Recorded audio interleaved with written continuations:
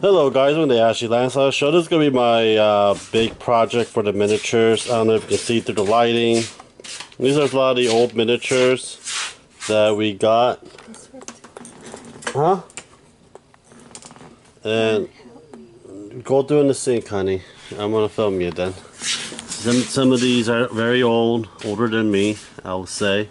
Mr. Steiner, my old high school teacher, we're friends as well. Gave me a whole bunch of miniatures from the I thought a lot of miniatures got damaged from the car fire as well. So I am going to be fixing, replacing these. That's an old ass unicorn. There's a demon with a gun. There's a lot of pieces. One thing that really interests me is that's a small. That is a very, very tiny. If I put my finger right next to it, I'm gonna try to put my finger right next to it. That's how small it is. I might have to use a microscope to paint that little robot. But yes, we have a lot more. I'm sorting out all the broken ones, all the ones that needs to be repaired. The paint that had been used on this was oil based. I could tell by the color of it and everything else. A lot of them are called complete. I am going to have to scrub them clean with a solution. These are all pewters, just letting you know. These are all pewter pieces. Some of these that doesn't base, I have to saw the pieces down and put on a flat base and make a custom base for it. There's a little bomber. There's ogres with a gun. I think this is the modern version of D&D. Because I think that is, and I think that's supposed to be like Doom, but I will repaint the whole thing anyway. So. And this is the medieval section of it.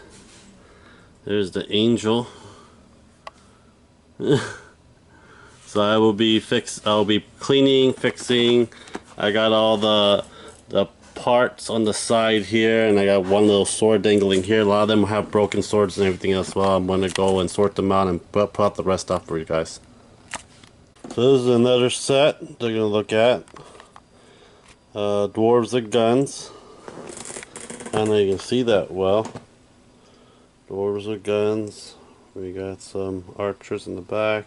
I think that's a orc or a hobgoblin in that red. And we found part of the dragon. All it's missing is one arm.